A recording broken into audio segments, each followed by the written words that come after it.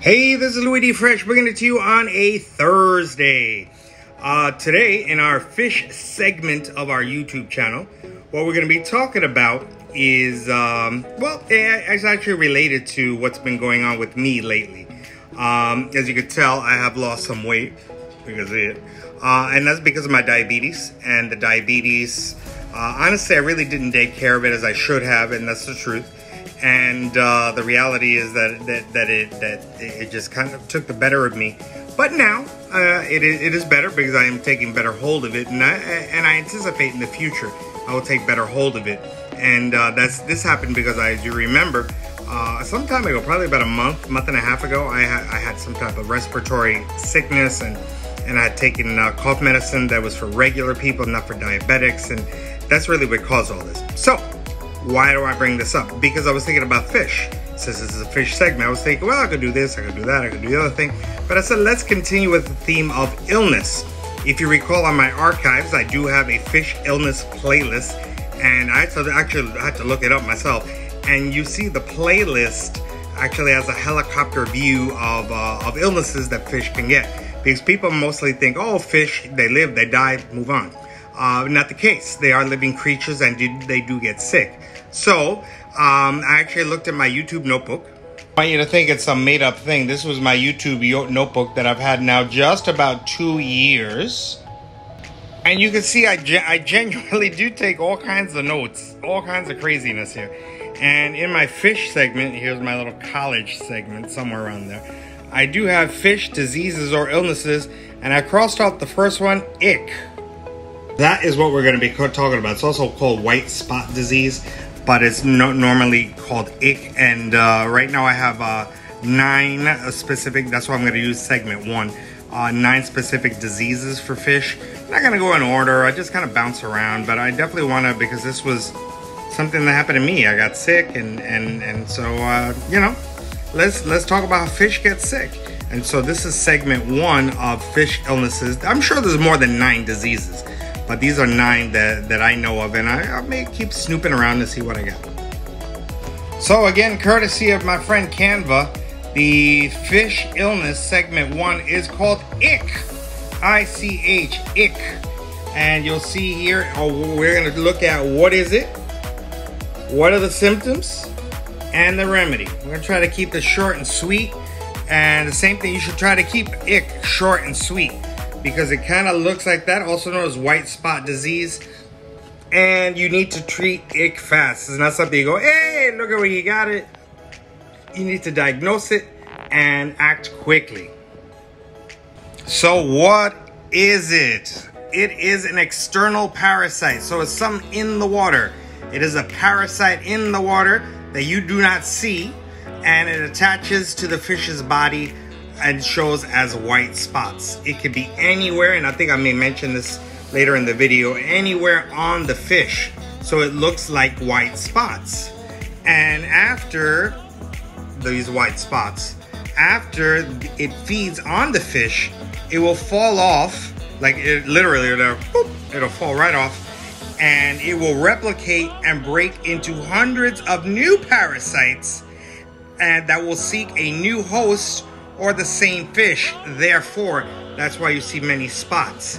So it's a quick process, and it will literally, I know it sounds ridiculous, but it will suck the life out of the fish, because it is a parasite feeding off of your fish. As you can see, literally, it is feeding off your fish. And that is what it is. Now, what are the symptoms of ick? It will look like sprinkled salt on the fish. And spots will spread rapidly. As I mentioned, time is money in this case, because they will replicate rapidly as they fall, and that they will reproduce, and it will continue to attach to the fish. And I'll take these pictures in a second. It causes loss of appetite, because obviously your fish is being attacked, so it's not really going to be hungry. You see rapid breathing. It'll be moving its mouth up, open and shut quite quickly. And the fish will start rubbing against surfaces, probably harder surfaces, trying in an attempt to try to get those things off them. And it will be tired because naturally it's being attacked. And it will seek refuge and hide. And as you can see here, my cartoon fish here, it is sad because it is constantly being bombarded with these white spots, also known as these parasites. And as you can see here, I really like this picture that I found, because not only does it, you can see it does attack every part of the fish, even the gills right there, the eyes, you see the eyes right there, top of the fish, on its fins. But you see here, a healthy fish, that will not be a healthy fish for long, because these will pop off these white spots and find themselves on this fish as well. So it is definitely it's really an epidemic. So you gotta act fast when you see this situation. Now, when we got the remedy right here, the remedy, there's many remedies on the market. You'll see here that this is a rapid cure. It says ick disease. You'll see over here it'll say white spot cure. You gotta know that white spot refers to ick. And in general, because it is a parasite, you may say, hey, let's make sure and take care of all the parasites that may be in the water. So it's really up to you. I'm not here to tell you what you should get or shouldn't get, but you do need an ick medication and follow the directions. Now, the key here, following the directions, I am Hispanic. And one of the, what's the word? The stereotypes of Hispanic is they do not follow directions. And they say, oh, what's a little bit more? A little bit more always means less. I mean, always means better. Better, more, better. No. Follow the directions. Whatever the directions say, that's what you do. Not less, not more. Follow them to the T. Then, 24 hours, do 1/3 water change. Do not do half. Do not dump out everything in the tank. Do not use soap and water. Do not use whatever, so-and-so said. 1/3 or even less than 1/3 is more than enough, because you want to keep that medication in the water. Keep doing the water change each day, and use the medication as directed. So you may need to fiddle around with this instruction that I'm giving you here based on whatever. And these are just 3 examples. There are tons and tons of remedies out there. Choose something that you are comfortable with, because it's your fish. And make sure that you keep doing that water change and use the medication as directed. And once it's all taken care of, then once it's cured, one more water change to be sure the parasites are gone, because these are tough little white spots or parasites. You want to be double, triple check that those parasites are gone. So that is why one more water change. And again, that's why we're only doing 1/3 and not dumping out the tank. You remember, you do have bacteria in your tank, and you do not want to completely upset what's going on within your tank. Keep it short, following the directions, doing the 1/3 water change. Keep doing it each day and use the medication as directed, and do one last water change to make sure everything is taken care of. But you must act fast.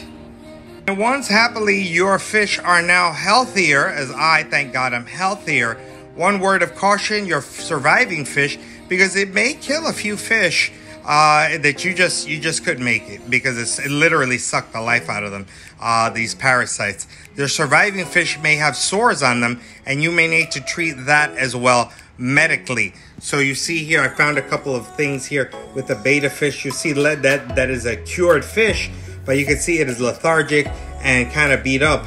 And you see the sores there because of what was left over. And the same here with this example. It is cured. You don't see the white spots, but it is beaten up, and it may need some help. And so you may need some medication for that as well. Keep your eyeballs peeled for that. And my dear YouTube people, that's all I got. That's how it is. That's nice and easy, just as I took precautions and medications, and am taking medications for my diabetes, and I did for that cold that I had, for that infection I had. Same thing. It is a living creature. Fish are living creatures. They don't just go from healthy to death. You know, you need to be aware and cognizant of what's going on with your fish, and that is really one of the common illnesses. So look at it, take care of it, and once you take care of it, you'll know how to treat it in the future. So This is the We Eat Fresh.